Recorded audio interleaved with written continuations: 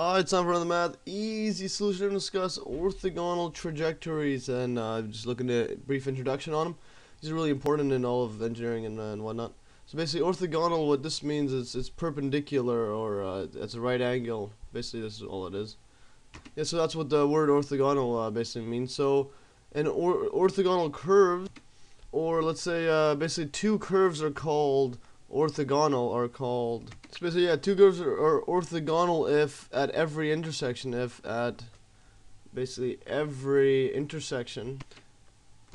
so at every intersection intersect at right angles or perpendicular. So what I mean by that is if you have one curve like this, and if this curve intersects at every time it intersects, you're gonna have this is a right angle, and if it goes up like this again, this is always going to be a right angle. So at every time it intersects these curves. Yeah, so now we're going to look at basically orthogonal trajectories.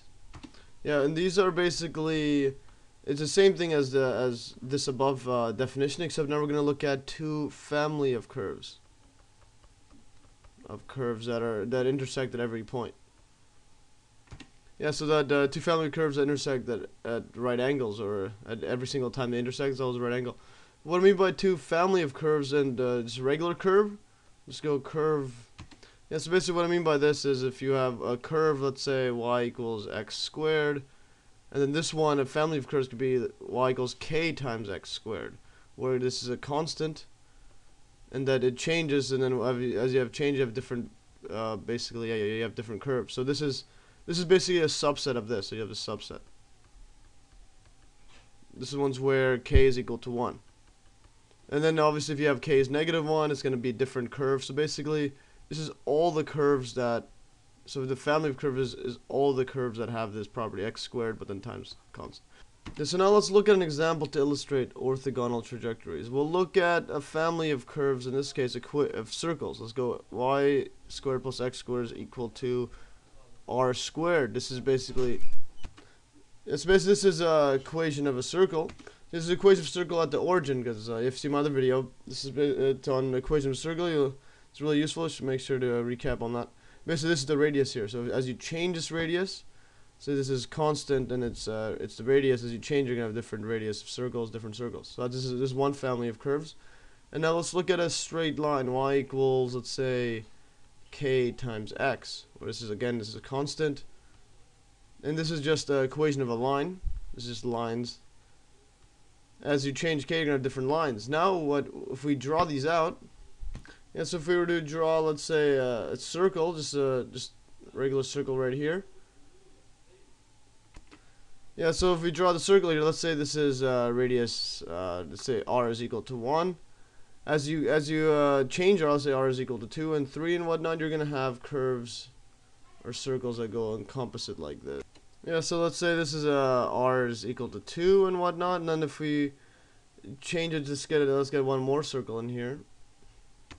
Okay, so yeah, let's say this is r is something bigger, 3, I guess, so it doesn't really matter. R equals 3. Now what we want to do is prove, and you can keep going on and on. So what we want to do is, if we draw a line, let's just go y is equal to, based on. Yeah, so if we just draw a line like this, let's say k is, in this case, is equal to k is equal to 1 or whatnot, and then if we were to draw -1, this is k is -1. If we keep doing this, yeah, so basically we're just drawing different curves of this family of curves. These basically this is a line with that goes through the origin, and this, now what we want to do is to see if these are all right angle. This looks like it's all right angle. So let's say prove that it is orthogonal. Yeah, so now we're going to prove that the two family of curves are actually orthogonal to each other. You can look at it, it looks like it's all perpendicular at every single intersection. So every time it looks like it. So to prove it, basically we're going to use implicit differentiation. Yeah, so we'll use implicit differentiation. See my other video on that one. Basically what we have to find out is prove. Yeah, so we have to prove that the derivatives of the two curves are actually negative reciprocals. Yeah, so we have to prove that they're negative reciprocals of each other. You see my other video on negative reciprocals. Basically, if you prove this, then you've proved then that they're right angle, or that they intersect. Well, what negative reciprocals are basically, let's say if you have y prime is equal to g of x, or just the derivative. Negative reciprocals is going to be just going to be 1 over g of x negative. So basically, this is a negative reciprocal. So you just flip it over and put a negative in, and this proves that it's right angle. So basically, let's look at those two equations now. We'll use implicit differentiation. It's y squared plus x squared is equal to r squared. Okay, if we take derivative of this using this is power rule and chain rule, 2y times y prime, and where y prime is equal to dy over dx, so in terms of x. And then this one using power rule, 2x. That's it, 2x. And then and then derivative of r squared is a constant. It's gonna be 0. So we got this one. If we rearrange this derivative, we're gonna get y prime is equal to, well, negative 2x over 2y. The 2's cancel. We're gonna have negative x over y. The derivative is in terms of the original y. We don't need to solve it, but so that's what we have here. And then if we look at the y is equal to kx, this is the line one. If we take the derivative, this one's just going to be y is equal to, well, derivative of constant times x. It's just going to be y equals k. Y prime is equal to k. So that's the derivative here, but then if you rearrange k, the k is just equal to, in this case, y over x. So then y prime is equal to y over x.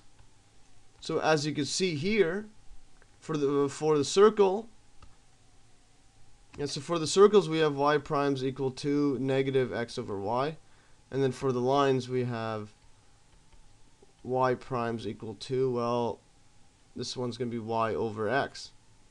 As you can see, these are negative reciprocals. Yeah, so basically, thus we've proven that they're orthogonal. So there's our proof.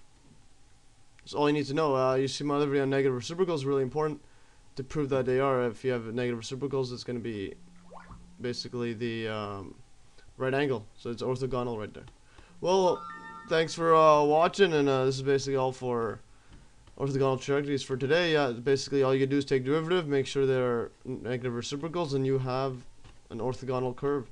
This is really used in a lot of engineering and whatnot, like even electrical engineering, where you look at the magnetic field and force and whatnot. So basically, thanks for watching, and stay tuned for another Math